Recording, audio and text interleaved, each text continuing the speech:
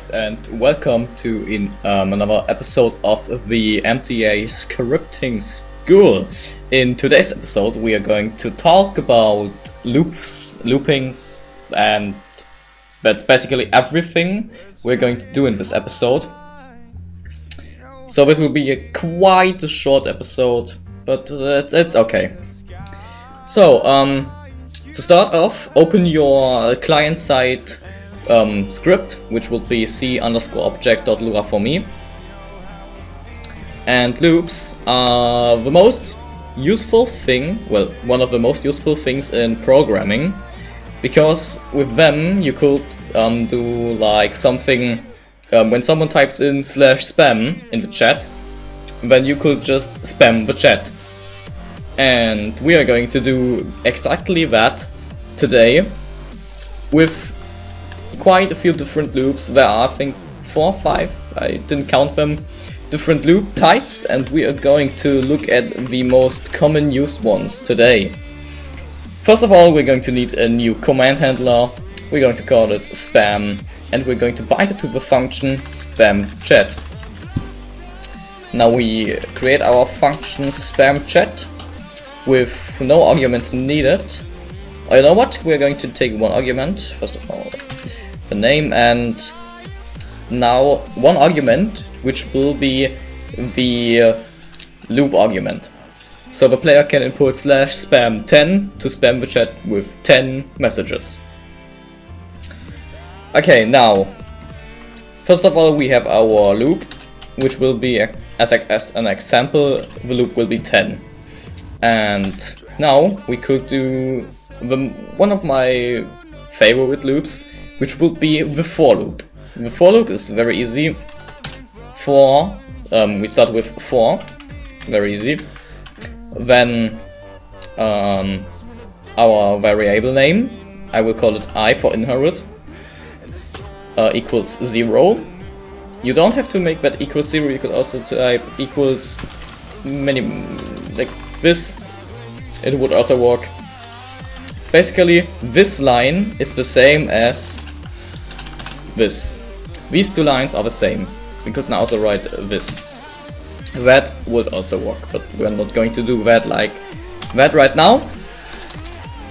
We're typing for e equals 0, comma, and now on the second argument after the first comma, on the first comma we define the variable. On the second, well, not on the second line, but after the first comma, we are going to write how many times it should loop. Like not how many times, but till what number, when I reached what number, and the number is defined by the thing after the first comma. So we will type in loop. And now on the third, after the second comma, we need the step sequence. So how many times should I go with our variable I, this one here? Should it go like 1 per loop, or 2 up per loop, or 2 down per loop? And on our on our example, we're going to loop it, make the variable go up once each time we loop through, every time we loop. So as an example, we could now type in output chat box I, and now if we go on our server, start our hello world resource, and type /spam after the script downloaded, /spam, well, nothing will happen because I did for limit must be a number, yes, for spam 10, and now it goes 1, 2, 3, 4, 5, 6, 7, 8, 9, 10. And as if we would put 2 on this line here, then do I have a bind for this? No. Restart hello world, and now /spam 10. Now it goes to 0, 2, 4, 6, 8, 10. So after each loop it will go up by 2 now. What if we would want it to do to go in the negatives? Like we do minus loop and minus 10, or minus 2. That's basically everything. I put a minus before the loop because I want the loop value to be in the negatives, because I'm going down now each time the loop goes is repeating. So if we now restart our hello world resource, now type /spam /spam10, you will see it goes to -10, and it each time the loop loops, it goes down by -2. That is the first type of loop. It's as easy as that, and it's the most common used, at least for me.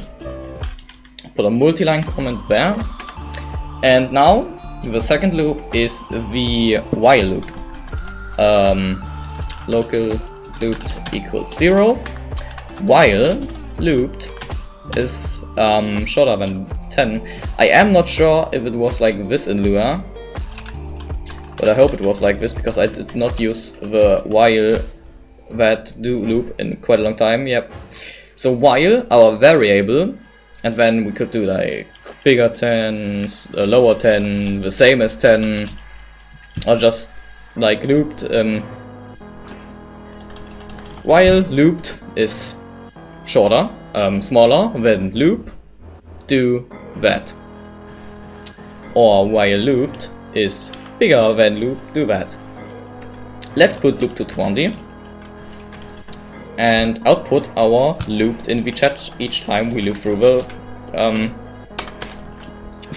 the loop.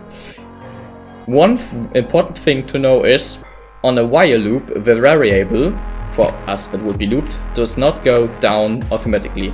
We have to write the following: looped equals looped, and then our step sequence, like -2. Now let's try that. Restart hello world /spam10. As we can see, we have 11. While looped is bigger than loop. Let's try to number loop. Let's see if that will work, because I think I've gotten a row. That should happen, but I think it happened because of, yeah, okay. That just happened because when we input a command, an argument as on our command handler, then on our function it will be a string and nothing else. It cannot be a bool or a number. You just have to type in /number and then our loop variable, our argument. Now, as you can see, we have 20, 18, 16, 14, 12, but not 10. And that is because, as you can see, while the looped is, well, 20 is bigger than the /number loop, like bigger than 10. Let's just write 10 right here. Then do output chat box looped, and looped equals looped -2. So it goes not to 10, because when we are on the 12th loop thingy, which outputs 12 here, it goes -2, and then looped is not anymore bigger than 10. Next up, we are going to take a look at the repeat while loop, and I've never really used that one, but it's basically the opposite of do while. While do. Let's say while looped smaller than 10. Do exactly that. Let's see if I did everything right, because I personally do not use that loop. No, I did not. I did do wrong. Maybe it belongs an end right here. Maybe, I do not know. No, it does not belong there. We are just going to take a quick look. Let's see. Repeat chunk until. Yeah, it was until. Fuck me in my life. I'm sorry for needing to look at that, because I never use these repeat until loop. At least I did not need to use them anymore till now. Now we write /spam. We can see it does exactly the same as do while, but it goes to the 10. So it's basically the same as the for loop, but it's just, let's say, another alternative. I think there's no real big difference besides on performance in the loops. But yeah, these are the 3 types of loops.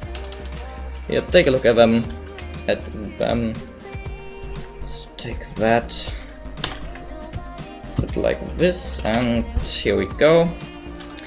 So each of these loops does basically the same, but one loop is saying, nope, I am not like the other 2 loops, because fuck you. Let's just make them, here we go. Now, listen, guys, following, each loop right here, these 2 loops are the ones you probably will not use that often. Most likely you will use this loop, so try to get that thing in your head. For the variable, comma, what number should the variable go to, comma, and then the step sequence like -2 or +2.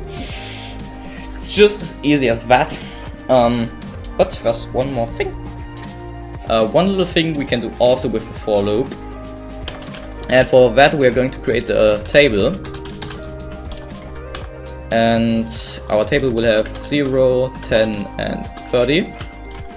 And now we can do for e, comma, v in I pairs table, let's call it table with double E, do and